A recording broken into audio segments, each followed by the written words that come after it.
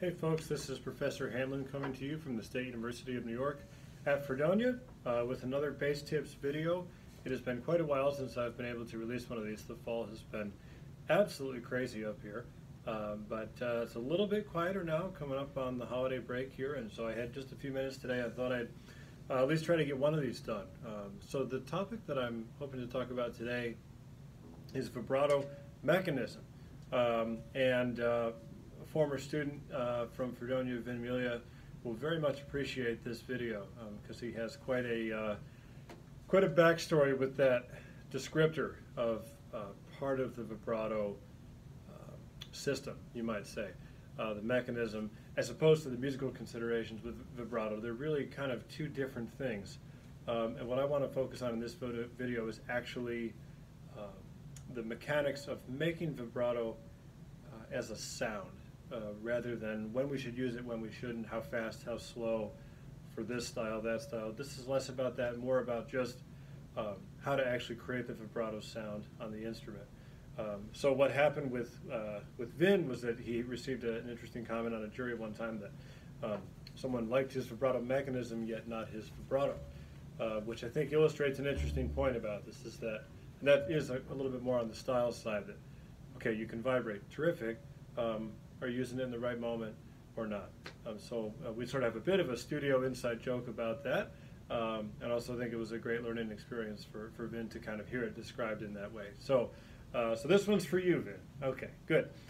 So I'm rolling up my sleeve here, as you can see, and I'm doing that because it's very important to understand where vibrato is originated and what the actual motion should look like.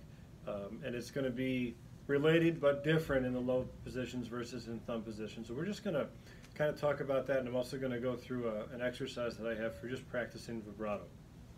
Some of the points in here, I would say that this video is more of a synthesization of things I've heard from other people, namely Jeff Turner, now teaching at Indiana University, former principal based at the Pittsburgh Symphony, and then my jazz teacher from University of Michigan, Robert Hurst. So this is sort of a bit of a boil down of some of their thoughts and some things that I've kind of added to it. So let's talk about what exactly we're trying to accomplish with vibrato. For someone that's never done it before, young student or a beginner, adult beginner, whatever, it's often misunderstood, I think. People try to do some sort of shaking on the string, right? This thing, or it becomes a very, very like twitch-oriented kind of motion. And I think understanding vibrato as a roll of the fingertip is what we have to be aware of as we practice this. Vibrato is a coloration, not a change of the pitch, right? If you do the shake that I was showing you, then you're absolutely changing the frequency of the pitch. If you're doing the sort of whatever, twitch or kind of tremor type vibrato, where you're staying in a very small area, then you're almost pulsing the pitch rather than actually coloring it, if that makes sense. So I think it's very important to think about vibrato as a roll of the fingertip. And so, how do we roll the fingertip? And this is where I have the sleeve rolled up for a reason. What I try to always start with showing people is sort of relating it to a doorknob, that the vibrato is originated in the forearm, in a roll of the forearm. If you watch my wrist, you can see that it's turning like that. What I'll often do, I have this empty plastic bottle here, and I'll hang on to it, and I'll have the students try doing this kind of thing. Now, you notice that I have the bottle oriented down, right? And I have that done for a reason. If you orient it, like this, maybe we can see better like that. Student comes into it like that. This is not good hand shape, right? We know that. We know that a big crank in the wrist like that is not helpful for anything. So if you have the student grab truly like a doorknob, then they will be practicing maybe a correct motion but with a bad shape. So if you orient the bottle down like that or whatever, you've got a big wooden dowel, whatever, I think you'll find that roll is a little bit more relevant and appropriate. So that's the first thing I always try to do, is have people grab onto something like this and try turning back and forth like you're trying to get in the door. and again with that downward orientation, so we can preserve a good sort of straight edge across here, as we know is so important, right? Okay, so that's kind of the first step. Then we'll just simply take that to the base. Now, I've obviously have an earlier video that has to do with hand shape, etc. Hand shape is crucial to getting a good vibrato sound. If you have flat fingers or super narrow, way up on the tip fingers, you're not going to have enough surface area to roll back and forth and hear that pitch change, right? And what I'll often have people do is start grossly slow, and I always try to tell them to contact here and here on either side of the vibrato roll. So those two spots that I just showed you will hit this side, the left side of the neck, as you go back and forth, and you can be gross about it, right? So sort of over-exaggerate the motion, right? Now, if I actually vibrated with that much width, it would sound like this. It's really hard to go fast enough, and it looks completely ridiculous, and it almost hurts, actually. But again, for the first step, to see it as a roll and to actually watch that finger sort of roll up and down is super important and helpful to get people started. So that's a general sense of how the low position vibrato should look and I think be described. Let's talk a little bit about thumb position, then I'll show you the exercise that I employ to have people practice this. So up here in thumb position, this is, okay, so here's some more boil down from a few other folks. This is from, sort of Gary Carr through my classical teacher at Michigan, Diana Gannett. And it's the idea that you will create, imagine the hand is going to look like this-ish. I've got that angle pretty sharp right now for demonstration. But you can almost imagine the peak of a roof, right? So that is one of those things that is going to give you the right mechanical advantage to get that finger roll, and then with the peak of the roof up like that, you have some weight on top of the shape to throw back and forth to help get that roll going. Okay, so this is one of those things that for me has taken a different shape over time, but it started with this idea that we have a peak of a roof, we get some weight up in the air that allows that roll to happen, and then if you can see this, if I try to use my bow maybe, I'm sort of vibrating on an angle to the string, if that makes sense at all. So you can see that right now my bow is interacting with the strings in a diagonal sort of fashion, and that's sort of the plane or the line that my hand is following as I vibrate back and forth.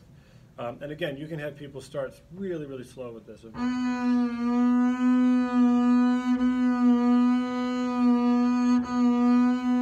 again, you can exaggerate the motion to get a feel for that roll. You notice I probably, maybe you didn't notice, but in both of those positions I use my second finger. And I did that because when you have weight on both sides, it's a little bit easier to get the idea of sort of throwing that weight back and forth to get the vibrato going. So those are the general concepts. It's a little hard to see from that angle, but I do actually, if I'm starting Kuzovitsky concerto or something, right, like that, I will have my thumb actually braced against the back of my first finger. Now, if I'm playing passage work in thumb position, I do try to support. You can see I do try to support back with my thumb down, but if I'm doing a big wide vibrato like that, I do like to have that sort of locked in behind the first finger. So that's the general shape there. So let me show you this exercise. I try to keep these videos about 10 minutes. This one's going to go a little bit long, but let me just go through this exercise. The idea here is that you're metrically increasing the speed of the vibrato over a quarter note equals 60, and this is the Bob Hurst bit of the boil down that I've sort of just organized a little bit in a document. If you're interested in that document, send me an email. I'd be happy to share it with you. But the basic idea is that if you imagine you have the metronome on, which I'm not going to do right now because my metronome is on my phone, which I'm using to make this video, but I'll just practice playing with good time. I'm going to do that vibrato shape in super slow motion. It's going to be quarter notes. Then I'm going to go to quarter note triplets. Then I'm going to go to eighth notes, eighth note triplets, and 16th notes, and then full vibrato. And you'll see that I'm going to take 4 full beats of the quarter note down bow, 4 full beats up bow before I change rhythms every time. So I'll just play this for you.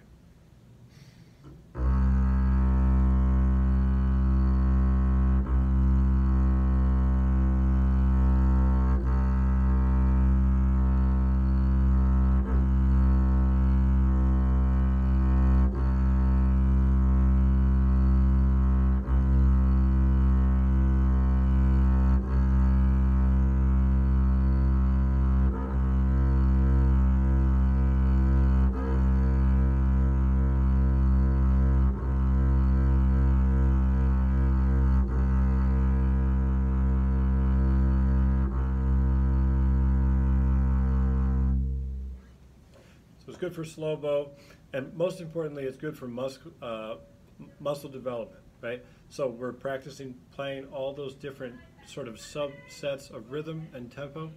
We have a very energetic hallway today. This is the second video I've made, and we have some extra contribution from the hallway here. Busy day at school, so it is what it is. Anyway, you have that muscle development of going through those different rhythms in a very specific way and vibrating in a very specific way. You can also do that in thumb position. What I suggest is to randomize this. Do 1 finger per string per day.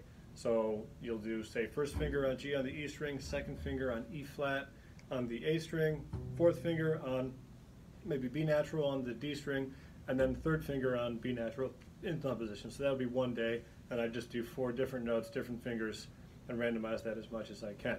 Now, last point I want to make in this video is about speed of the vibrato and being able to adjust that. That's all part of the mechanism, the mechanics here.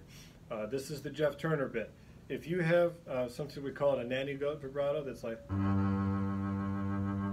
right? It's way too fast and sounds, got that tremor kind of vibe we were talking about earlier. If you pull that vibrato backwards first, I gotta pick this trick up from Jeff, it does seem to just slow it down. So, opposite, if you're trying to get, you're playing a passage and you land somewhere and you want a big, you want to land with some serious shimmer and energy, but you keep getting, when you get there it's too slow. The opposite can be true, to throw the weight forward first. So you get up there and then, and if you push the weight down towards the bridge first, it tends to put some more energy and strength in that vibrato and speed, most importantly. So this was a lot of information. If you need any clarifications or have any questions, by all means send me an email. You can reach me at hanlon@fredonia.edu, so that's HANLON @fredonia.edu. And yeah, I hope that's helpful to you. So like I said, send me an email anytime. If you're interested in seeing the document with the exercise on it, I'd be happy to send that along as well. So, okay, take care.